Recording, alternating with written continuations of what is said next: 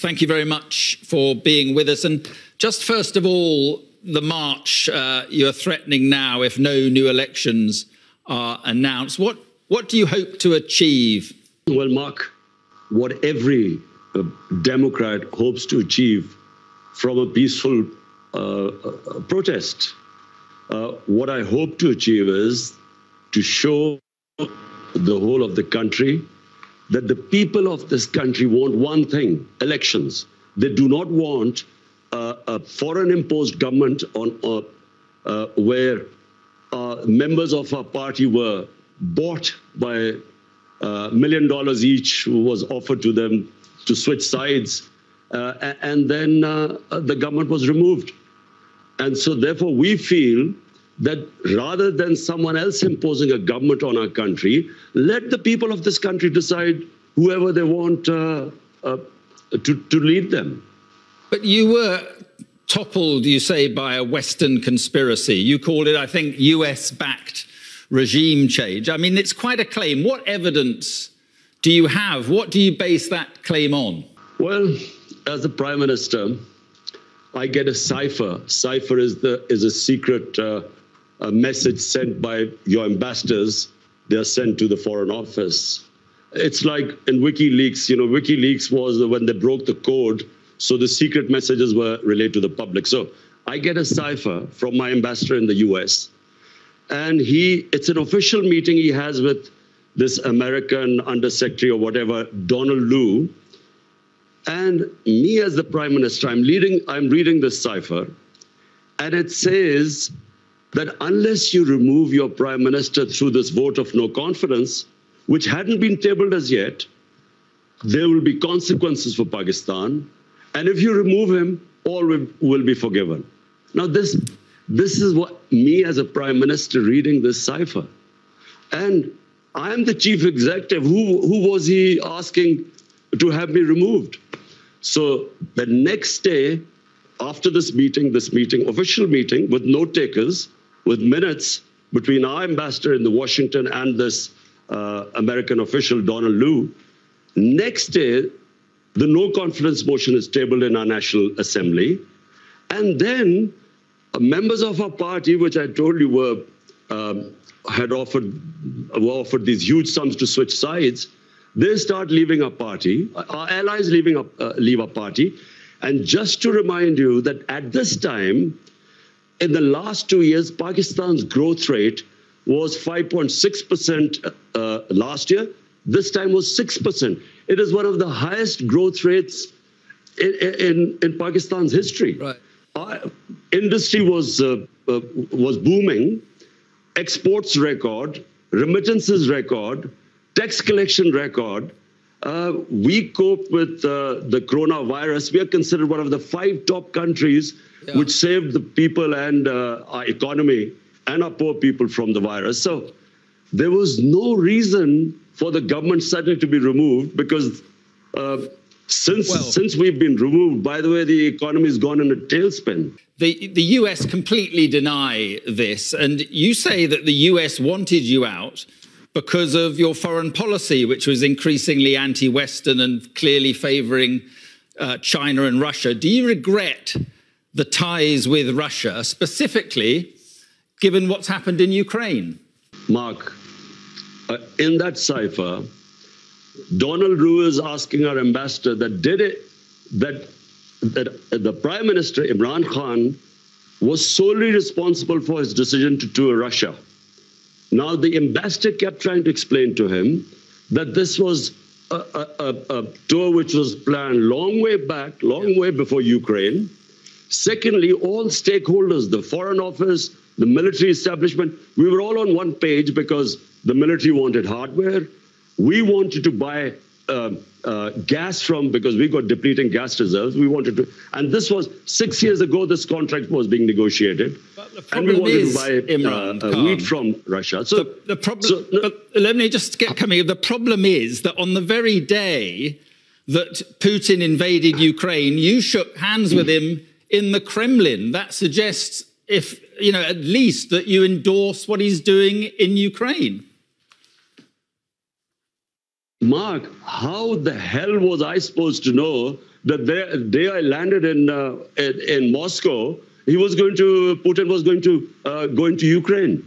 But remember, you didn't need to go ahead with the meeting. Even then, from my statement as Moscow was, I have never believed in military solutions. So never did I endorse that.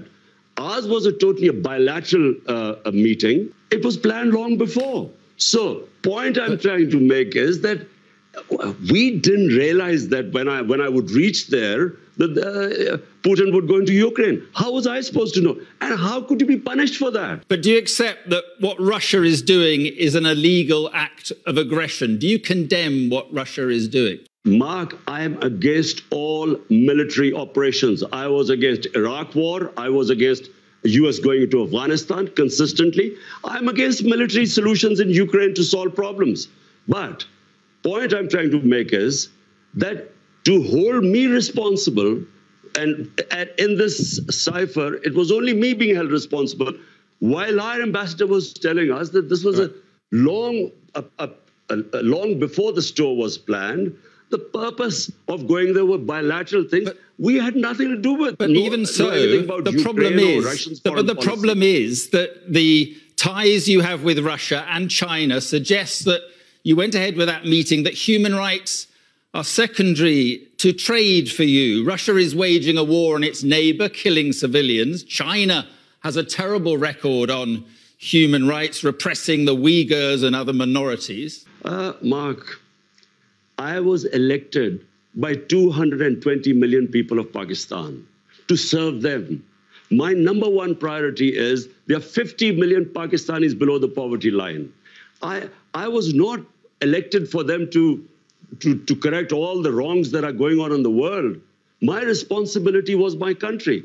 And so all my relationships, whether it was with China, with the United States, with Russia, were for the benefit of our own people. Listen, in Kashmir, which is a dispute between Pakistan and India, India has violated all United Nations resolutions on Kashmir. They've illegally taken away the right of the Kashmiri people and basically got rid of the statehood. Now, did anyone speak against it? There are atrocities going on in Kashmir. 100,000 people in Kashmiris have died. Has anyone condemned India for that? No, because India is an ally. Allow us to be neutral too so that we can look after our own people. What about Afghanistan? Are you pleased to see the Taliban back in control in Afghanistan? Were you pleased to see the West defeated? Mark, Afghanistan there was never going to be a military solution. Anyone who knows the history of Afghanistan, and the British above all, have experienced 3 wars in Afghanistan. The 3 times they've gone into Afghanistan in the 19th century, twice in 19th and once in the 20th century. There was never going to be a military solution. People like us who kept saying that this is not, you will not solve Afghanistan problem by bombing them or sending your military, we were called pro-Taliban. People like us were always talking about how would there be people in Afghanistan. For 40 years, they've been suffering. Mark, this is not a football match, whether you're on one side or the other. When there are problems there, the country that suffers most is Pakistan. Because we already have 3.5 billion Afghan refugees there. But you said the chains of slavery had been broken in the country. When the Americans left and the British left, what did you mean by that? That was deliberate. It was deliberately distorted. I was speaking in Urdu. I was talking about getting rid of mental slavery. We still have the colonial education system with elite is taught in English medium. We had first time in our history had 1 syllabus for everyone. And I said that mental slavery is far worse than physical slavery. In that context, I refer to Afghanistan, where physical, they're fighting for their freedom. What about the slavery of women? Are you concerned that they seem to be going back on their commitment to allow girls back to school, and they're now insisting women cover their faces? Are you worried at all about what is happening there? Mark, I am not responsible or a spokesman for the Taliban.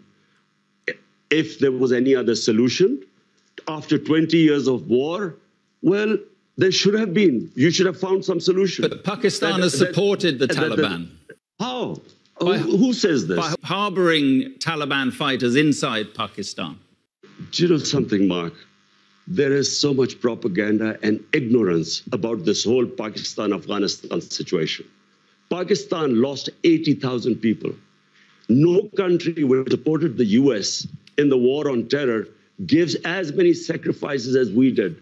The only reason we lost 80,000 people was because we joined the US war on terror.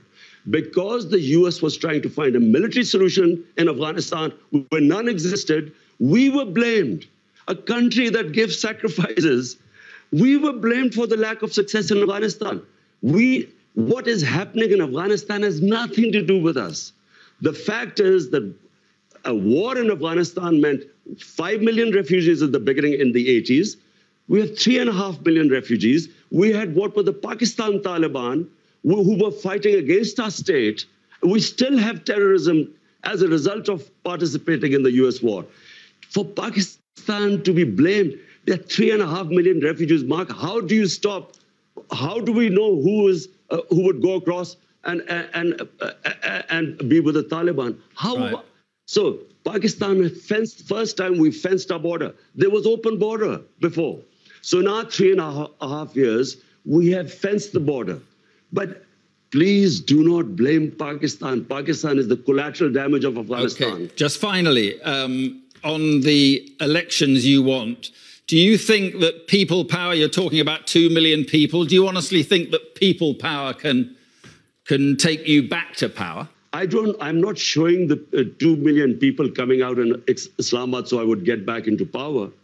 All we are saying is that there are two problems. One is that this is an imposed government through a regime change by Washington. Number two, they're criminals. 60% of the cabinet is on bail. The prime minister and the chief minister were about to be sentenced when they were made the chief minister and prime minister. It's an insult to this country. All we are doing is peaceful protest. Okay. We feel, let the people of Pakistan decide who they want to elect. Let's not have an imposed government from outside. Okay. Well, as I say, the Americans deny that. But listen, Imran Khan, thank you very much for being with us this evening. Thank you. Thank you, Mark.